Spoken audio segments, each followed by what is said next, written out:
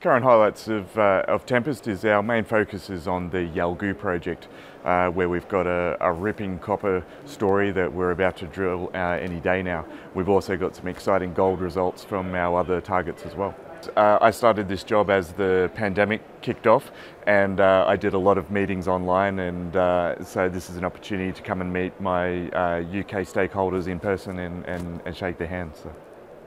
The conference has been amazing, especially considering the pretty substantial economic headwinds that the industry has been facing of late. Coming here, and there's been a real buzz about the place and a lot of optimism. Yeah.